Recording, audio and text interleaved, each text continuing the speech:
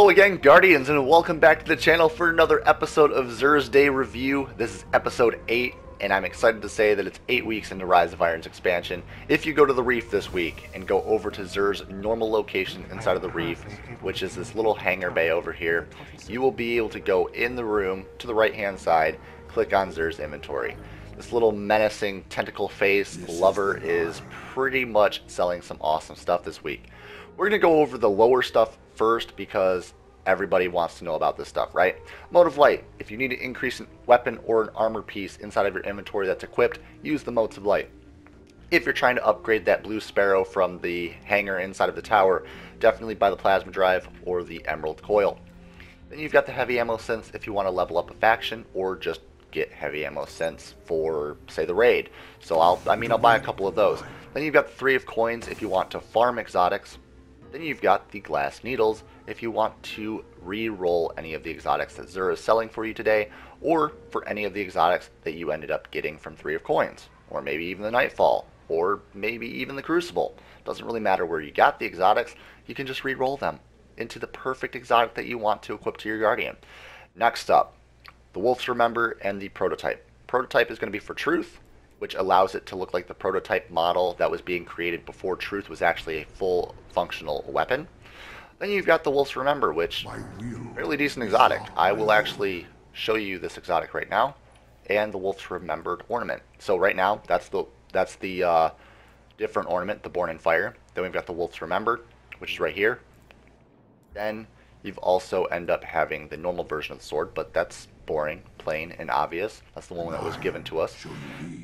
Next up, Legacy Engram, Primary Weapon Engram. If you guys are missing something from year 1 and you actually want to fill up your blueprints kiosk, then buy one of these, break it down at the Cryptarch, and you'll guaranteed 9 out of 10 of the time getting the one that you're missing.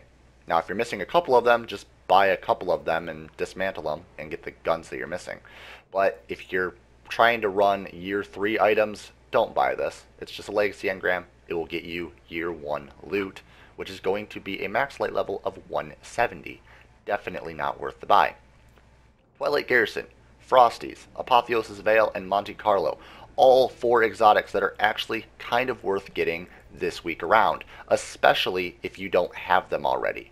Now, if you do have them, you'll probably find that a couple of these might be better rolls than the ones that you already have. We're going to start off with Twilight Garrison. Twilight Garrison, it's kind of that in-between exotic, whether you should have it or whether you shouldn't have it. The Twilight Garrison for this week is going to be sniper rifle ammo and heavy weapon ammo, or special ammo and heavy ammo.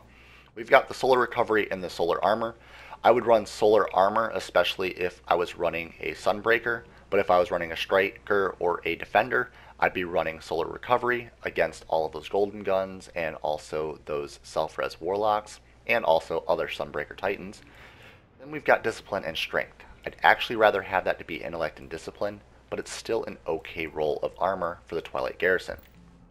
Now, what would you use the Twilight Garrison for inside of PvP or inside of Crucible or inside of the PvE events like Raid?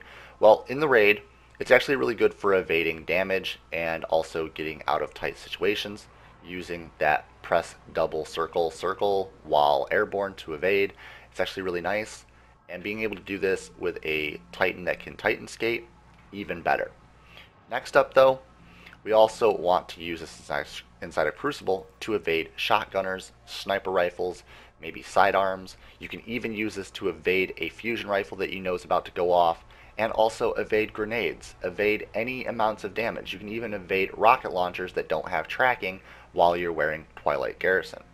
So very good inside of PvP. If you don't have it already, definitely worth getting.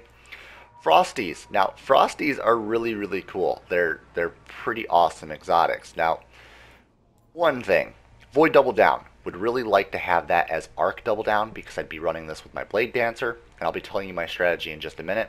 We've got sidearm ammo and machine gun ammo. 2 things I really like running, but some people, if you're going to be running the Blade Dancer setup, you might want to run a shotgun, then rocket launcher or machine gun.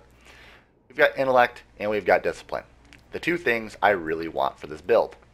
Next up, the rapid cooldown perk. Frosties are really good.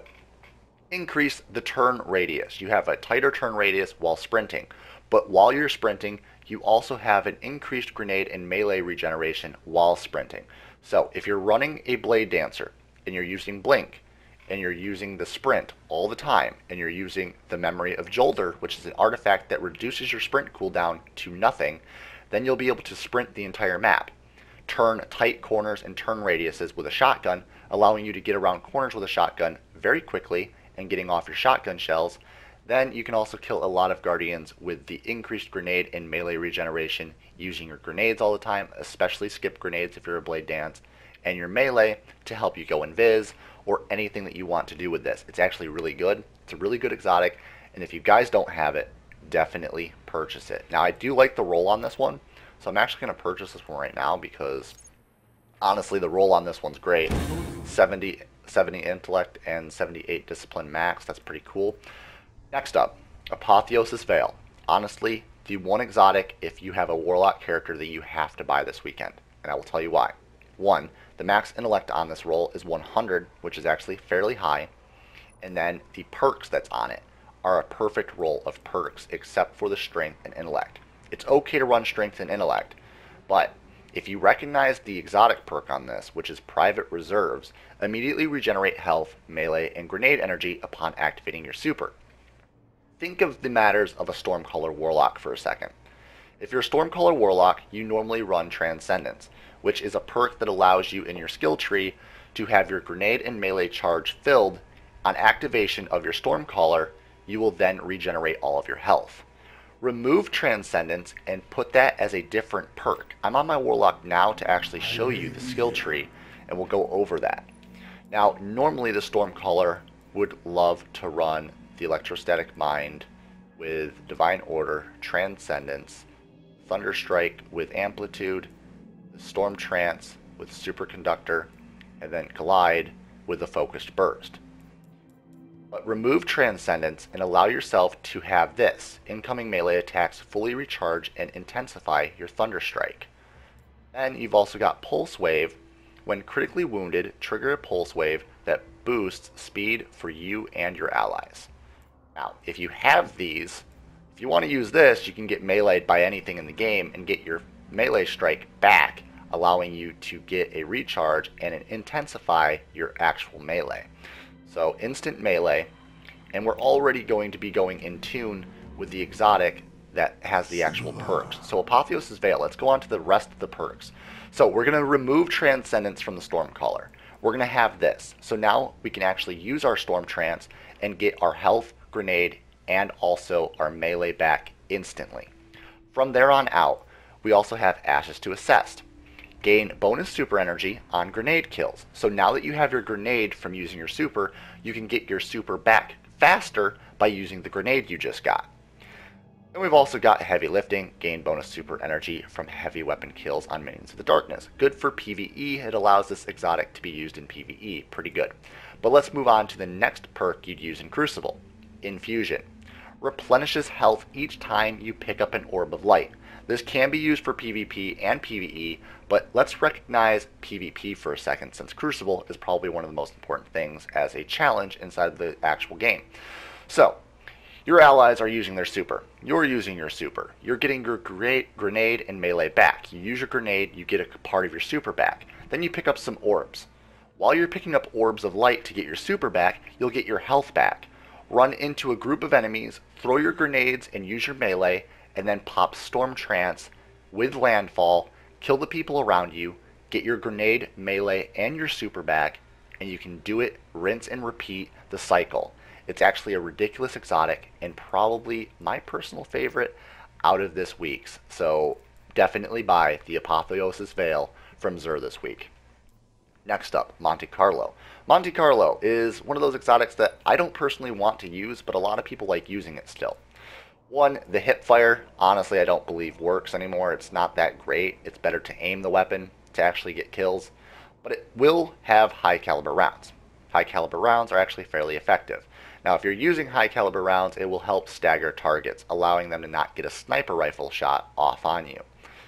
Next up is Monte Carlo method. Dealing damage with this weapon reduces your melee cooldown and grants a chance to fully recharge your melee while you have a kill. So if you kill somebody with this, you'll get your melee back about, I would say, maybe 50% of the time, I think is roughly how it comes out to.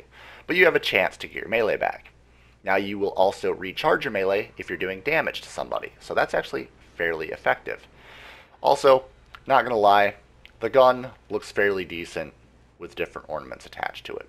As you can see clearly there, the gold and black one looks awesome, but that red and black one looks amazing too, so definitely worth getting just to have in your inventory to say that you have it.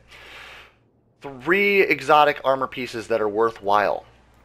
An exotic weapon that is also worthwhile for certain guardians. Now, I would not recommend the Monte Carlo myself, but for other guardians, it works fairly well. Now, with the nerfs and the buffs over the last 3 years over auto rifles, I certainly wouldn't use it, but there's other people out there that can use it fairly well. Remember, Apotheosis Veil, probably the best exotic this week to purchase from XUR. Second best is going to be Frosties, and the third best is going to be Twilight Garrison. If you're running Frosties, try to use it with a Blade Dance. Try it out, test out the method, it works fairly well. Apotheosis Veil, use it with a Storm Trance Warlock. You won't regret it. And there you have it, Guardians. That's all the information for this episode for XUR's Day Review, Episode 8. If you guys like this information, drop a like on the video, share it with your friends, and definitely comment down below any questions or concerns, and subscribe for daily Destiny content. And again, Guardians, I will see you all, Starside, in the next video.